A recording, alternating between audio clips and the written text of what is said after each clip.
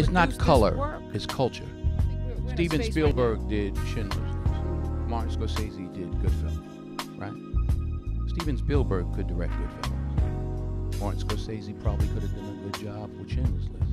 But they're cultural things. We all know what it is when a hot comb hits your hair on a Sunday morning, what it smells like. That's a cultural difference, not just a color difference. So it's the culture. See how everybody laughed? That's a cultural difference. That's not a race difference. That's just that motion. That's all I gotta say, right? We had white Jesus in my house. You had white Jesus? White Jesus. I remember my brother brought home a black Jesus. My mother made him carry that back outside because she thought it was being disrespectful. You understand? But that's fear of being who you are.